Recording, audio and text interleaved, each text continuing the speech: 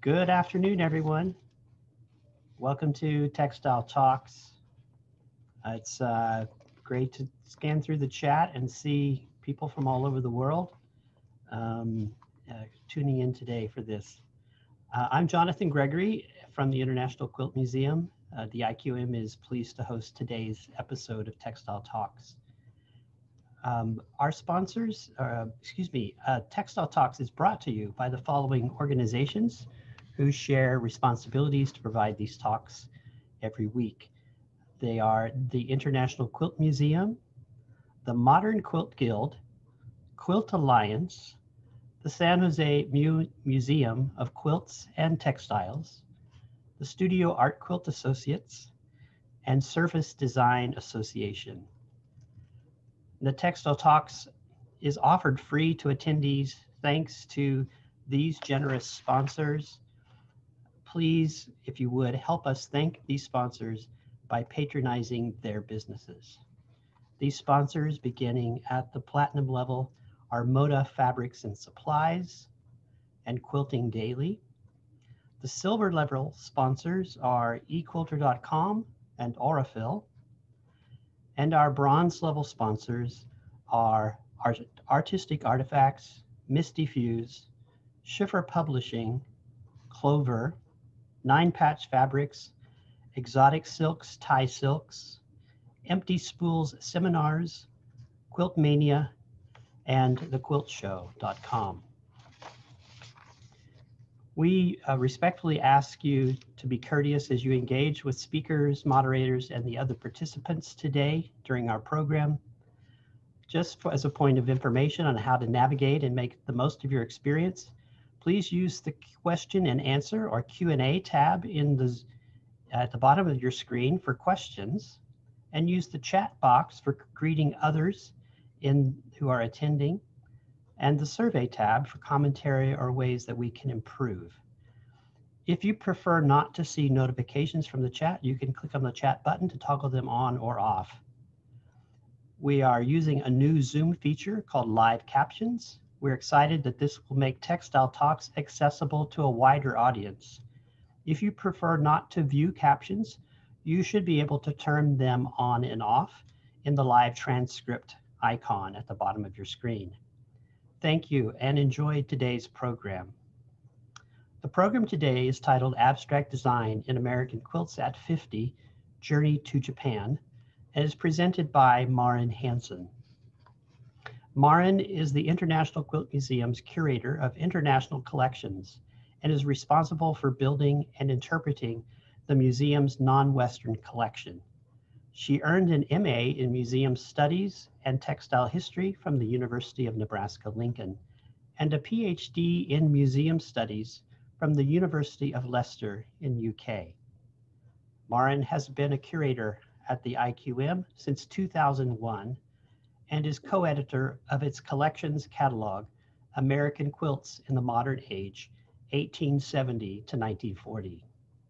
She is project curator of the IQM's World Quilts website and contributor to several of its modules.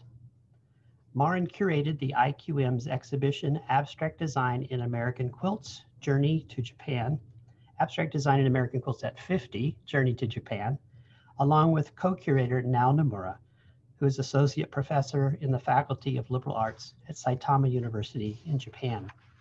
That exhibition, along with 3 other exhibitions that form a series, are covered in this catalog that we published, also titled Abstract Design in American Quilts at 50, available on our website and through Amazon. So I think that's enough introductions and housekeeping things, and I turn it over now to Marin. Thank you so much, Jonathan. I appreciate that kind introduction, and I am thrilled to be here at Textile Talks.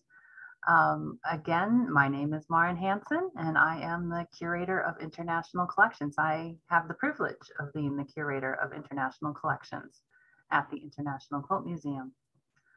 As Jonathan said, my talk today will be focused on an exhibition that I co-curated with my colleague and friend Nao Nomura, called Abstract Design in American Quilts at 50, Journey to Japan. But as he indicated, it was not the only exhibition in that series. We currently have 4 exhibitions on view at the International Quilt Museum at the University of Nebraska-Lincoln, all of which focus on the exhibition Abstract Design in American Quilts, which was on view at the Whitney Museum of American Art 50 years ago, exactly 50 years ago, in 1971. So that series of exhibitions includes these 4. The sort of core or the heart of this exhibition series is a reinstallation of those quilts that were at the Whitney in 1971, the Abstract Design in American Quilts at 50 exhibition.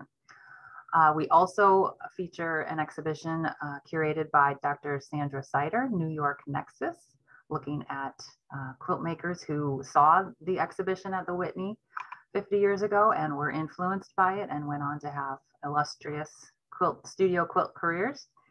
Raising the Profile, curated by my colleague, Jonathan Gregory, who you just heard from, which is looking at the impact of abstract design in American quilts on American DIY and on collectors, institutions, what the sort of ripple effects were of that exhibition. So finally, the exhibition I'll be talking about today is Journey to Japan.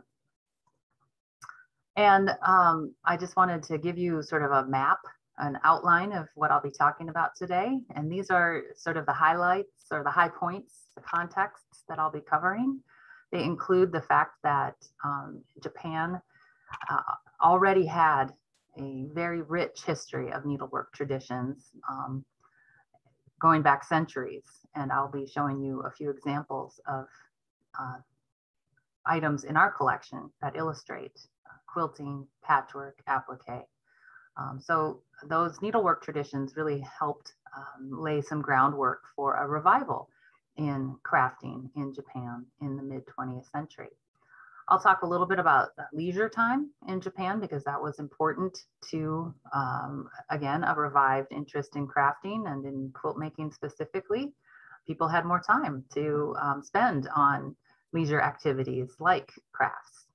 I'll talk a bit about the media coverage that many Japanese people saw that led to several different institutions inviting the curators of abstract design in American quilts to send their quilts to Japan. So that was a big moment when these institutions thought, hey, the Whitney Museum in New York City had such great success showing these antique American quilts, maybe we can do the same thing. And then I'll talk specifically about the sort of the core event that is the Journey to Japan. And that's the fact that in 1975, 1976, a group of quilts that were part of abstract design in American quilts did go to both Tokyo and Kyoto, Japan, as well as a few other cities. So they had a year-long tour, in essence, of Japan. And then I'll talk about some of the key players, people who were influenced by seeing these quilts in Japan and who went on, just like the artists in New York Nexus, went on to have very storied careers in quilt making and in teaching. So that's an outline, an overview of what I'll be sharing with you today. To start with, I did want to set this historical context and make it clear that even though there was a boom in the 1970s of American style quilt making, there were needlework traditions already well established in Japan. This is an example of a textile called a kesa, and it's a little bit hard to see here because it's all made from the same fabric, but it is actually patchwork. And this is a robe for a Buddhist priest. It would have been worn during a special ceremony. This is a 7-strip kesa. So there are actually 7 patchwork strips in there. If you look very closely, you can maybe see where some of those brocaded fabric patterns don't quite align properly.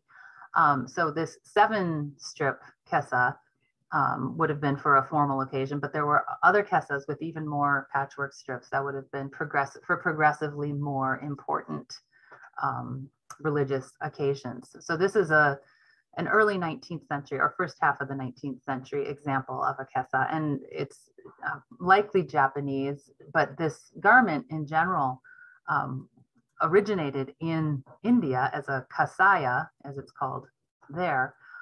It also then went to China, obviously along with the spread of Buddhism, and it was called a jiasha there. And here are a few examples of paintings and scrolls that show, well, on the left is the Buddha wearing one of these kasaya or jiasha or kesa, these patchwork robes. And then on the right is a scroll from the Palace Museum in Taiwan. So it's a Chinese version of, I believe, some Buddhist monks who are wearing some of these patchwork garments.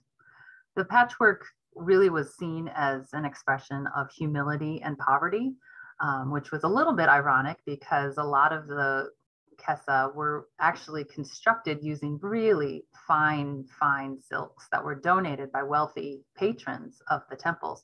So even though the patchwork was intended to communicate poverty and humility, asceticism, they were really quite beautiful and sort of luscious fabrics that would have been very expensive for the priests to have purchased on their own. So there's just a little bit of an irony embedded in there. Now, the patchwork did retain some of its more humble connotations in objects like these two komebukuro, which are rice bags. So they would have carried, people would have carried rice in them as offerings when they were going to the temple, or they were sometimes used also as just carriers for gifts or to go visiting. But you can see these are, again, made of patchwork. The one on the left is a bit older. It's from the Edo period. So probably, you know, maybe first half of the 19th century, something like that. And the one on the right is from the Meiji period, late 19th, maybe early 20th century. But just some really gorgeous fabrics on the left, more sort of your brocaded and embroidered with metallic thread fabrics. And then on the right, some really great examples of indigo dyed fabrics using a variety of very common techniques in Japan. Patchwork was also sometimes used for under kimono or juban. This is a han juban, a half under kimono. So it was worn underneath the main kimono that someone would have been wearing. And I love this one because it has some aesthetic similarities to Western or American style crazy quilts, sort of roughly from the same period. This is maybe a little bit earlier, but we do know that crazy quilts were influenced, at least to a certain extent, by Japanese art and folk art and crafts, the aesthetic of Japanese folk art. So I love the crazy-esque aesthetic to this piece. Edo, as Tokyo was called in the 19th century, or pre 20th century, Edo was prone to fires. A lot of the housing stock in Edo was made of wood and paper. And so fires were extremely common, and localized fire brigades formed to help battle these fires. And so a garment that came out of those efforts were these firefighters' coats. And it's a little hard to see, but you can probably appreciate that there's some very dense stitching happening here. Sashiko stitching, just a plain running stitch, but it's quilting, holding all these layers together. And this is a robe that a firefighter would have worn, and then also the helmet on the bottom right there. And they would have soaked these with water before they went in to fight a fire. So this was early firefighting gear, and often each brigade would have their own symbols dyed onto the reverse of their jacket, or sometimes on the inside as well. So this is a really great example of quilting in historic Japanese textiles. A garment or a type of textile you may be familiar with is boro. This is a boro garment on the left. This was a technique whereby a garment or some other domestic or household textile would have been repeatedly patched until the original surface became almost completely obscured. So it was patch upon patch upon patch. And again, it's using just that plain running stitch, the sashiko stitch, to hold all of those layers down. And the surface, I have a detail here. It's not actually of the garment shown there. It's from a futon cover, but you can see how many layers of fabrics end up being layered on top of each other. And it ends up creating a very, very textured surface.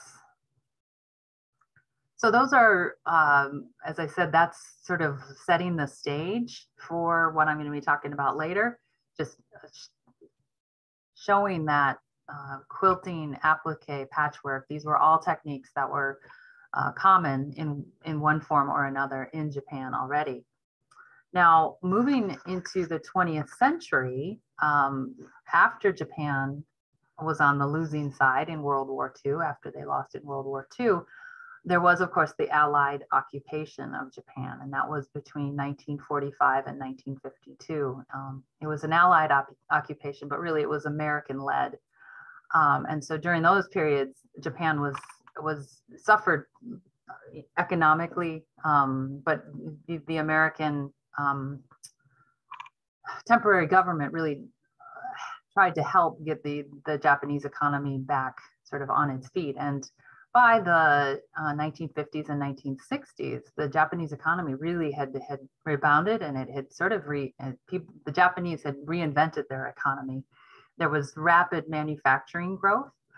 And so consumer electronics, as you can see on the left, a whole set of televisions from the 60s and 70s, and cars, automobiles.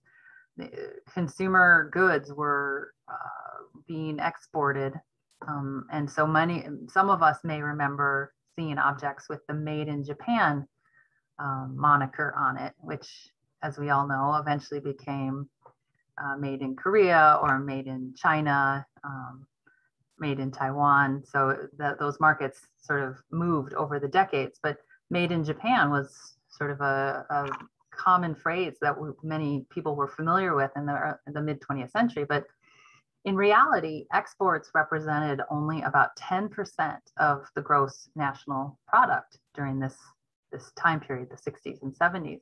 So in other words, that means that it was domestic consumers who were the most important force behind this rapid growth in the Japanese economy.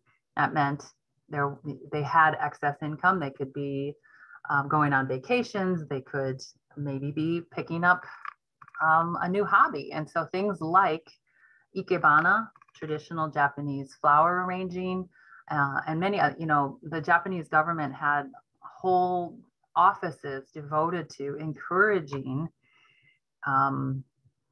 leisure and encouraging travel, domestic travel in particular, but travel in general. Japan had already sort of, because of this economic boom, Japan had already cultivated sort of this workaholic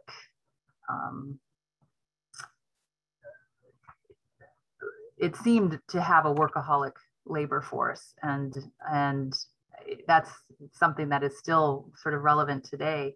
But the Japanese government recognized that it would be better for their citizens to engage in leisure activities and to find hobbies and not have that workaholic approach to life. So things like ikebana and golfing became sort of a new pastime as well. So these sorts of leisure activities were really on the rise in this era. And at the same time, there was a lot of cultural exchange between Japan and the United States, which makes sense because of the Allied occupation. There was a lot of exposure in Japan to American culture. And then after the occupation, there were just still many, many economic and cultural ties. And so here in this slide, you see on the left, the mayor of Boston in the 1960s, attending a dedication ceremony for a tea room that was gifted to the city by their sister city of Kyoto.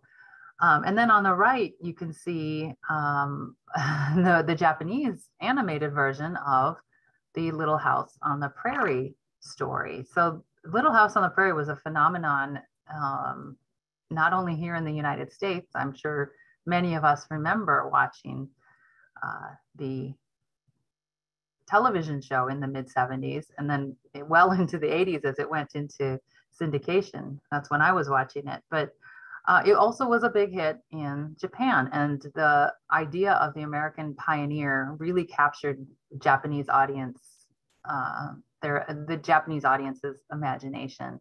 And so there was a animated version, but there was also, they also showed the American television show with Michael Landon and that whole cast, just dubbed into Japanese, and it was extremely popular. So these romantic ideas of the American West captured not just American imagination, but Japanese as well. Now, these are all ways that I'm sort of setting the stage for then what happened in 1971, which was that Jonathan Holstein and Gail Vanderhoof, his wife, partner, had built a pieced quilt collection. They had begun this collection in the late 1960s, going out to flea markets and auctions in rural Pennsylvania. They sort of saw these quilts and were just, sort of captivated by them and started collecting them when very few people were collecting American antique quilts. And in 1971, they made a proposal to the Whitney Museum of American Art of American antique pieced quilt show. And they took a little bit of convincing, but they had sort of an opening in their summer schedule. Jonathan Holstein always talks about it as that he felt that the Whitney saw it as sort of a toss away show, just something that they could fill a open slot with, and that, they would just sort of, it would pass and that would be it. Nobody would pay much attention. Now, that is obviously not what ended up happening. Visitors flocked to the exhibition. It was extraordinarily popular. It was the most well-attended exhibition up to that date for the Whitney. And perhaps most significantly, Hilton Kramer, the New York Times art critic, wrote a glowing review of the exhibition. I have a reproduction here of his article titled "Art Quilts Find a Place at the Whitney." And he had nothing but good things to say about the curators, about what the Whitney had done, and most especially about the quilts themselves. So there were clearly parallels being drawn here, not only by Jonathan Holstein and Gail Vanderhoof and the Whitney, but also by viewers and critics, drawing parallels between these antique quilts and contemporary art that was being seen in Manhattan, in New York, in the cultural and artistic capitals of the world at the time. Minimalism, abstract expressionism, these were sort of the key modes of expression in the fine arts during the mid-20th century, and people started to see parallels between some of these block style patchwork quilts and the art that was really so common and so popular at the time. So the quilts, as I said, were a huge hit in New York, and as a result, they ended up traveling around the United States, but also to Europe. So on the right, you see a photograph of some of the quilts, some of the Holstein Vanderhoof quilts in Berlin, Germany. In the middle is a brochure or a pamphlet from the Whitworth Art Gallery in Manchester, England. And on the left is a clipping of Jonathan Holstein in front of some of their quilts at the High Museum in Atlanta. So this is just a small representation of the kinds of media coverage that the exhibition received here and abroad. And in Japan, people started to take notice. This article was in the magazine Kurashi no Teko, which means sort of handbook for living. It's an article written by a young woman named Kazuko Yamakawa. She actually saw the quilts when they were in Paris at the Musée des Arts Décoratifs. And so she arranged to interview Jonathan Holstein, and then this glossy, colorful article came out in Japan in 1972. And I think a lot of people took notice. This is just a couple of pages from this multi-page spread in a popular sort of design type magazine. So I think this started to make some serious waves already in 1972, shortly after the Whitney show was over and as the quilts were traveling around the world. And as I was reading, my colleague now, Nomura, she translated the article for me to read it in English. And one of my favorite quotations from the Kazuko Yamakawa interview was when she said, quote, "My expectation for American collector and quilt collector did not match the young man in blue jeans standing in front of me." I don't have any photographs of Jonathan Holstein or Gail Van Hoof in Paris, but we did in the archives have this photo of them at a Pennsylvania flea market, both of them wearing blue jeans. And so I thought that was a very telling part of her interview, that she was expecting obviously someone more formal, more perhaps older, and here was this sort of young blue jean wearing guy who was the one who, with his partner had collected all these beautiful quilts. So the media coverage in Japan certainly had an effect on the Japanese public. And a few of the results of that newfound attention in Japan on American quilts was that Jonathan and Gail received multiple invitations to travel their quilts to Japan. So these are some letters that you can see in the University of Nebraska Archives and Special Collections. The Jonathan Holstein collection there has all these wonderful documents that reveal the history of how this all happened. And oddly enough, the letter on the left and the letter on the right are both dated November 26th, 1974. The one on the left is from the embassy, the US Embassy, and they wrote to Jonathan and Gail on behalf of the Kyoto Museum of Modern Art. They approached Holstein and Vanderhoof asking if they would be willing to send the quilts to the Museum of Modern Art in Kyoto. And then on the right is a letter from a representative of the Shiseido company, so the large cosmetics company.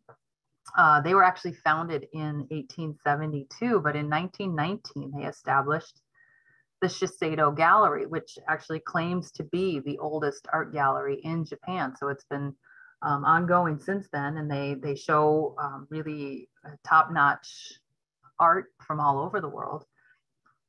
But so they had just opened a new gallery in Tokyo in the Ginza district, which is sort of the posh, the wealthy, the shopping district in Tokyo. So they had just opened a new corporate headquarters and had a new Shiseido gallery, and they really wanted something fantastic to sort of debut in their new gallery. So oddly enough, Holstein and Vanderhoof received these invitations on letterhead dated the same date in 1974, and they said yes to both of these. So the middle letter is what is from the actual Museum of Modern Art in Kyoto as a follow-up to the invitation extended by the embassy.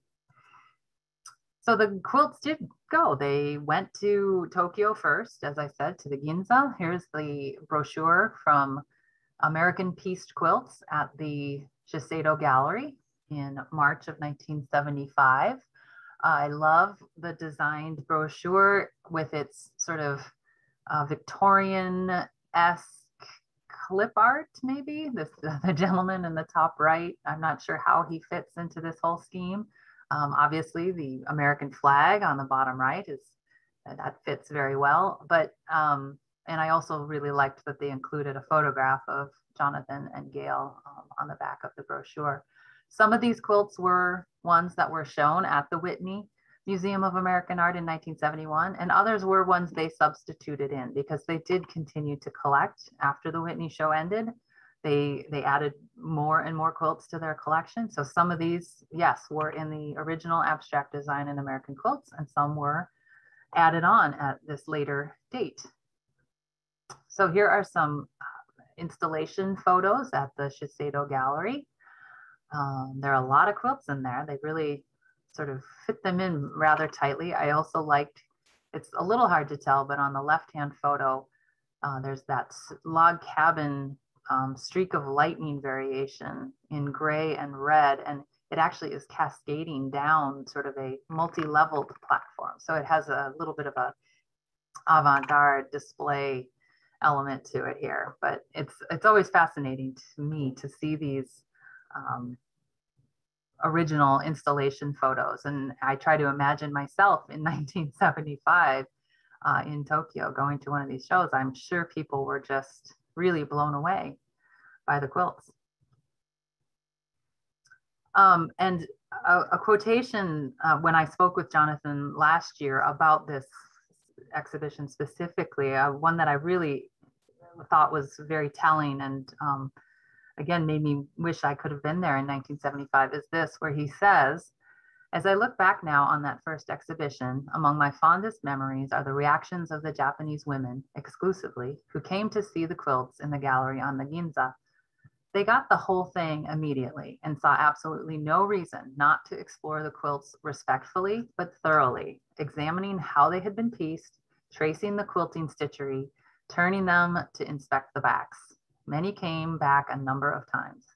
When we saw their intense interest and the care approaching reverence with which they handled the quilts, we took down the please do not touch signs and let it happen. It was a lovely moment for us." So as a museum curator, of course, that, you know, sort of appalls me to one extent. But on the other hand, I just think it's so wonderful that it was so clear, so apparent that the Japanese public, the women who were coming to view these quilts, maybe multiple times, were just so captured by them. They were so interested in them that they felt like they simply had to touch them. So not only were the quilts on display, but Jonathan and Gail also sort of were part of a media blitz. They got to go on a very popular Japanese TV show called Oshare, Stylish. Here are some shots of that. I love this one where there's a quilt in the front. It's a sort of a log cabin courthouse steps variation quilt in the foreground. And then this wonderful shot of Jonathan and Gail and the hosts of the show on this very 70s looking set. So yeah, the exhibition received a lot of attention in Japan. And the quilts then, the next year, traveled on to Kyoto. Actually, they went to Kyoto in 1975 and were shown in some smaller venues, including the American Center in Kyoto. But the big show was for 1976. And the organizers very explicitly asked for the exhibition to open on July 4th, 1976. They understood that the bicentennial was a really big deal, of course, for Americans, but they wanted to be able to showcase some American folk art during that big celebration in the United States. So American Quilts opened, as I said, on July 4th and ran through August 8th, 1976. And again, as I was going through the archival material at the University of Nebraska Archives and Special Collections, I loved finding these hand-drawn maps that Jonathan Holstein had put together, showing exactly how he wanted each exhibition to look. And I'm not sure what the numbering system exactly is, but he very clearly knew where he wanted things to go. And on the left-hand drawing, you can see right in the center, it says platform puffs. So that's this quilt, which I can see why he wanted it on a platform and not on a wall, because they are puffs. They are heavily stuffed sort of pouches of fabric that are then pieced together into this overall quilt or bed cover. So it's fun, I think, to look at some of these drawings, including this one. Again, he has a very complex hand-drawn system here, showing exactly which quilts he wants. He has little nicknames for some of them. Puffs, again, is up in the upper right there. This one is one of the more famous pieces from the original Abstract Design in American Quilts exhibition at the Whitney. And I love that he calls it 9-patch Mondrian. So it's, of course, he's referencing Pete Mondrian, the early 20th century abstract artist who eventually, although he started with naturalistic drawing and painting, he sort of distilled all forms down into grids. So I'm sure most of us are familiar with his artwork, and I can see exactly why Holstein labeled it this way. Those red squares really sort of create sort of different levels of visual levels, the same way that Mondrian's work does. This is another one, another famous piece from the Whitney exhibition. He calls it Mass Saw, which I think is a great little shorthand label for it. It's a sawtooth quilt. And then, as I said, he and Gail added in some quilts that weren't in the original Whitney exhibition. This is an example of a piece that they had added to their collection after 1971, but they wanted to include it in this Japanese version of the exhibition. So tulips got included in their show. So the exhibition, as I have been sort of saying all along, but it was just a huge hit. It was, everybody loved it. And as the director of the American Center in Kyoto wrote in a letter to John and Gail, he said, the show was a smash everywhere it went. So that pretty succinctly says exactly how successful the exhibition was. At the American Center, as I said, a small version of the exhibition was shown at the American Center just for 8 days, but 1,600 people came. Then during the major event at the Museum of Modern Art in Kyoto, in really just a month, they had 16,000 people come to see the quilts. The quilts also went to Fukuoka and Sapporo with another several thousand people seeing those. The exhibition was covered by pretty much every major newspaper in Japan, the art journals, and then also TV coverage by NHK, which is the main sort of like public television channel in Japan. So it was just, it made huge waves in Japan, which obviously means that people had to take notice. So here are some of the clippings. Again, these are items you can find in the UNL archives. I do not speak Japanese. So unfortunately, I can't read all of these articles myself. I can read a little bit of kanji, but you can just tell, even without reading, being able to read them, you can tell sort of how flattering and excited the publications were about these American quilts being on view in Japanese cities. So there was media coverage, but then also, like for instance, this book was published shortly thereafter at the end of 1976, and it was a sort of a glossy illustrated book, but it also had a how-to section at the end. So I think a lot of people who were thinking about quilts and were interested in them probably picked up this book, and this could very well have been the gateway or the entryway for many sort of nascent Japanese quilt makers. In fact, a quilt maker who I'll be talking about in just a few minutes, who participated in our Journey to Japan exhibition, Emiko Todalo, this is what she had to say about the Holstein and Vanderhoof quilts. She says, in 1976, I saw the exhibition, but did not know that it was the Holstein Vanderhoof collection. A year before that, I had traveled abroad for the first time and met my future husband, a New Yorker, and became interested in America. I remember that I went to see the exhibition because it was a great opportunity to see real American quilts. I still remember the coffee cup quilt. The quilt had a sense of bygone times, and I felt very warm, even nostalgic, thinking about the American past that I never knew. And I just love that. This is a reproduction here in the book. they reproduced the Coffee Cups book in order to be able to give people directions on how to make their own version of it. But this is the one she saw. And again, it sort of speaks to that idea of many people who's, Japanese people who saw this media coverage latching onto the idea of the romanticized American past and the role that quilts play in that romanticized past. So thinking about 1975, 1976 and beyond, the impact, it was huge, I think. This is a photograph of a quilt making class run by the Japan Handicraft Instructors Association. And they were an organization that had already been founded in the 1960s, but starting in 1986, so a few decades or a decade or so after the quilts had actually gone to Japan, they started a quilt certification course, which is still going strong today. So this is a class illustrating a teacher instructing students in quilt making. And I think that's largely came out of, or at least was partially influenced by, this sort of flurry of quilt related activity that was happening in the mid and late 70s.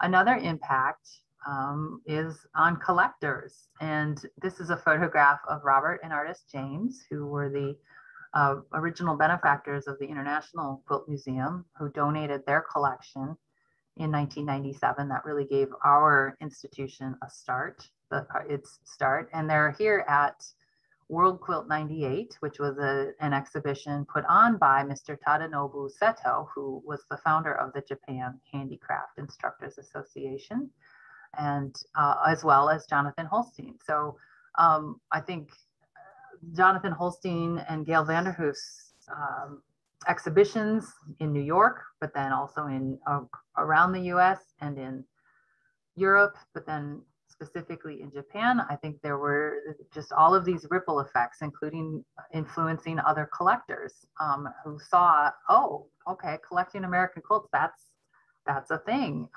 There are now dealers who we can go to who will help us find quilts to add to our collection. So there was just this momentum, both here in the US, but also abroad. And I think we're still feeling some of those effects today. Here are some photos of activities that have taken place here at the International Quilt Museum. And on the left-hand side, unfortunately, largely due to COVID, at least partially due to COVID, we haven't been able to host a Japan Handicraft Instructors Association group for several years now. But for many years, we had groups of Japanese quilt makers come for several days and learn about quilts from our collection, and then also get, take classes with local and national quilt artists. So that's something that I think is, again, a perhaps indirect influence or result of those quilts going to Japan in the 70s. And we've also featured several exhibitions by Japanese quilt makers. And that is what I want to turn to for the final portion of my talk today. And that is some of these sort of key players in Japanese quilt making. And many of the people who we asked to be involved in the Journey to Japan exhibition, most of them were aware of the Holstein Vanderhoof collection. They were aware of the quilts that went to Japan in the mid 1970s. Many of them also saw the quilts, as I mentioned earlier, in that quotation from Emiko Toda Loeb, whose quilts you actually see here on the bottom of this screen. Yeah, many of them did actually go see the quilts, either in Kyoto or Tokyo. So the people we talked to and invited to be part of this exhibition, I think they were sort of part of this larger story of the journey to Japan. And what this specific project looked like was that we asked each artist to select a quilt from the original group of abstract design and American quilts, the quilts that were at the Whitney Museum of American Art. We asked them to select one and then reinterpret it use it as inspiration for making their own quilt. So I just want to share those quilts with you here.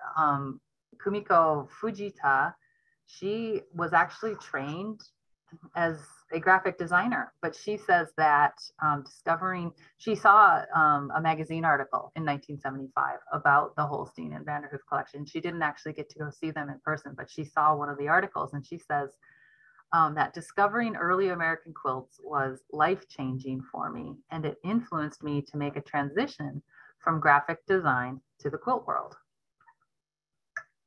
And I think you can really see her graphic design training quite clearly in her quilt, her version of the schoolhouse quilt here, this spare color palette, the black, white, and red, and sort of the very precise patchwork or piecing and quilting, but it still has a very lively spirit to it that I think is similar to the original antique.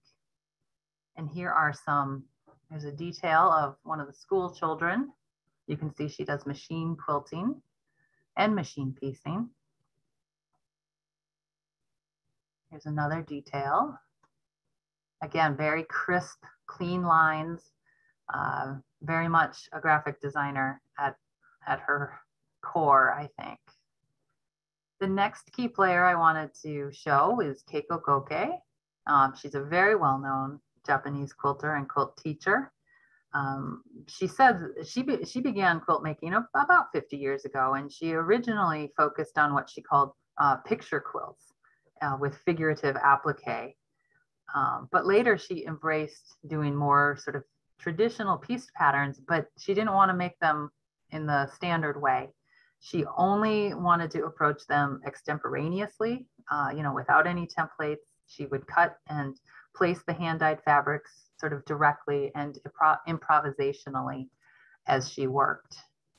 And you can see here, so she was referencing a Rob Peter to Pay Paul quilt, but her version sort of breaks that whole pattern apart into, more loose and freeform shapes. She does a lot of heavy machine quilting here that you can see. That adds, a lot of texture.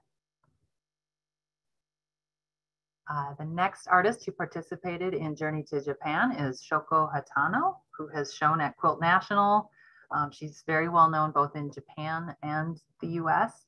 I love her version of this crazy quilt. I think she just does such a fantastic job she references the colors. She also references the fact that the crazy quilt is both crazy but contained at the same time, because each of the crazy blocks is very much a block. It's a contained system of crazies.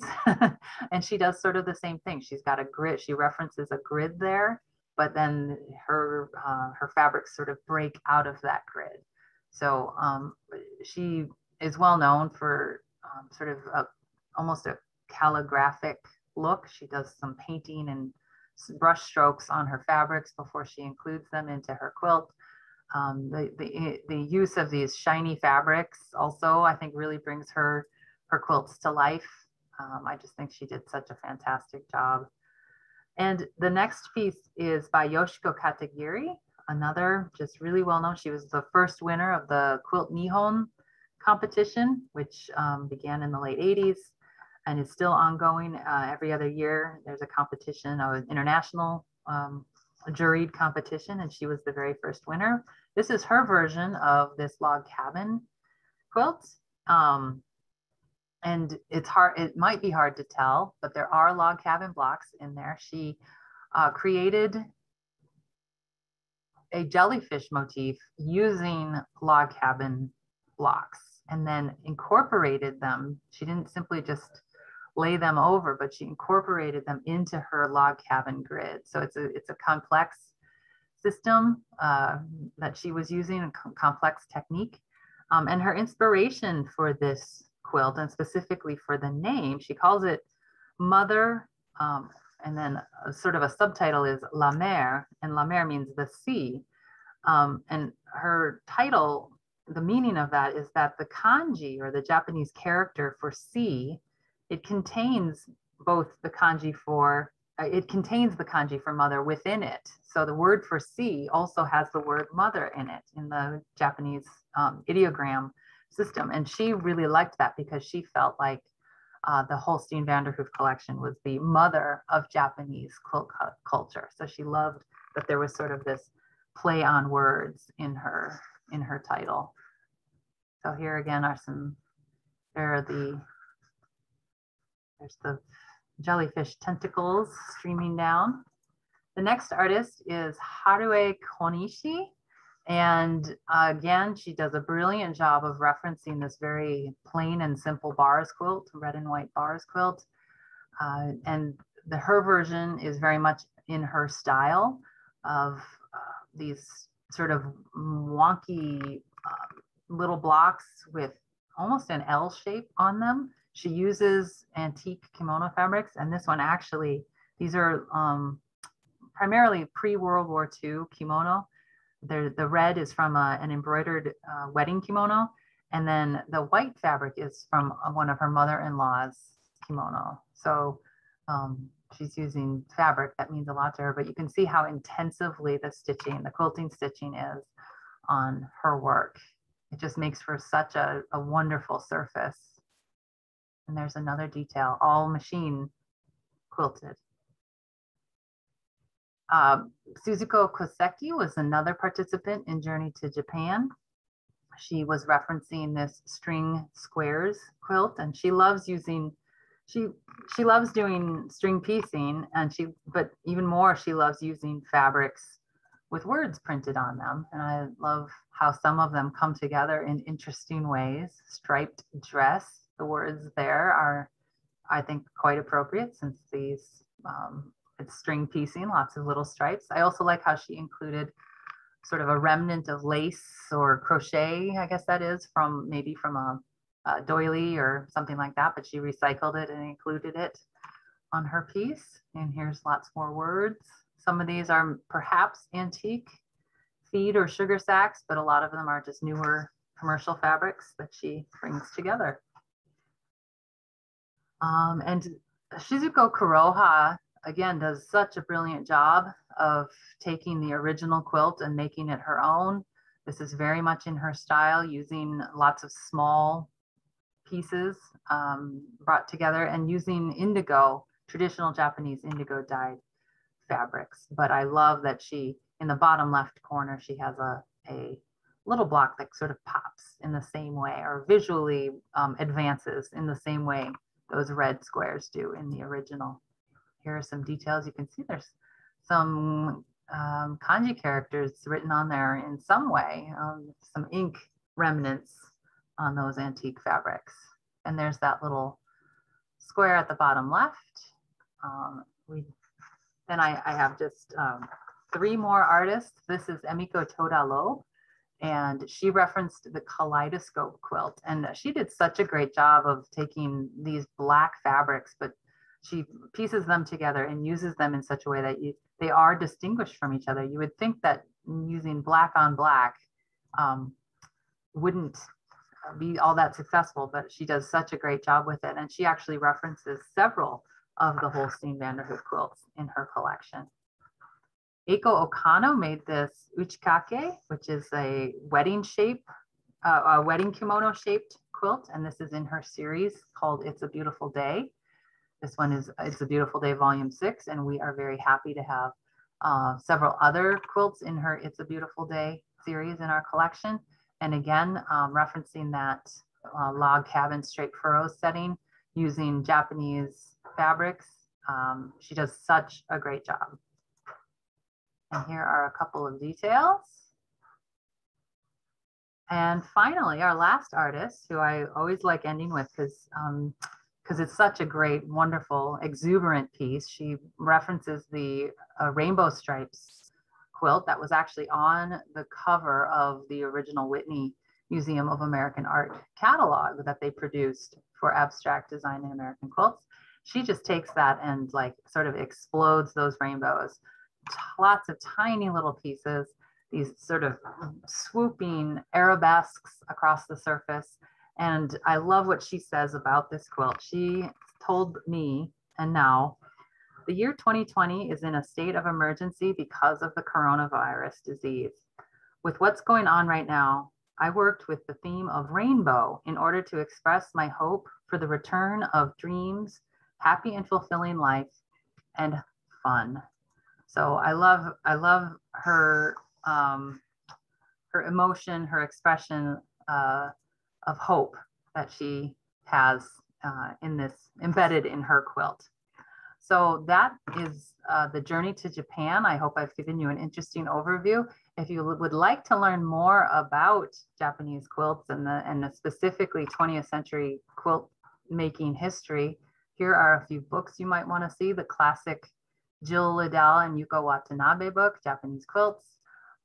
Teresa Duryea Wong just a few years ago put out a fabulous book called Japanese Contemporary Quilts and Quilters. And then now my colleague has an article in Uncoverings from the American Quilt Study Group.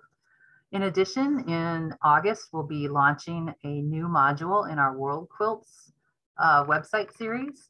So it will be going live next month, and it will be all about what was going on in 1971 and afterwards. So it's the theme is the abstract design in American Quilts exhibition, but then it sort of ripples out from there. So you can learn a lot more about all of these various topics, including the journey to Japan.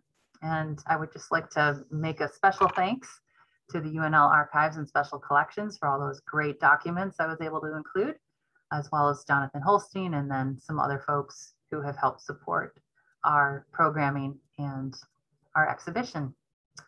And I think to close out before I don't know if we have enough time for any questions. I went up right to the minute, but we want to thank our sponsors again, Moda Fabrics, Quilting Daily, eQuilter.com, Aurifil, Artistic Artifacts, Misty Fuse, Schiffer Publishing, Clover, Nine Patch Fabrics, Thai Silks, Empty Spools Seminars, Quilt Mania, and thequiltshow.com. So that is Journey to Japan. I hope you enjoyed learning about this topic, and I would be happy to answer any questions we can fit in the last minute or two we have available to us. Yes, well, we're receiving a lot of great comments, Marin, complimenting what you shared with us today. And there was an earlier question I answered, which was, are the quilts in the IQM collection? What would you say, Marin? Yeah, thank you. I'm glad you answered that. But yes, we are so thrilled to have the Journey to Japan quilts as part of our collection. It was a project that we embarked on with the help of the Robert and Ernest James Foundation. So that allowed us to actually acquire those quilts from the artists. So they will stay in our collection now permanently. That's great. There's a couple of questions about the transcript and the captioning that I'm not able to answer. Unfortunately, if Lucy is available to answer, is there a way to save this transcript? There should be a way to save it in your settings, but if you can't get it saved, just send me an email at info@saqa.com, so SAQA.com, and I will send you the transcript. Thanks. That's great. Thank you, Lucy. Well, there don't seem to be any further questions showing up in the Q&A, so maybe I'll just assume that you have answered everything in what you prepared to share, Marin, prepared and shared with us. So we do want to thank you for this. We appreciate our sponsors. There's one last question. Will this be on YouTube? Yes, it will be coming on YouTube. I believe this one will be on our channel. Is that right? It will be on our channel, but I believe it will also be on other sponsor channels as well. And maybe Lucy can answer that for sure, but I know that we will have it on our YouTube channel. Yes, this will be up on the International Quilt Museum's YouTube channel, and you can probably find it if you just search Textile Talks Journey to Japan on YouTube in the next few days. Thank you.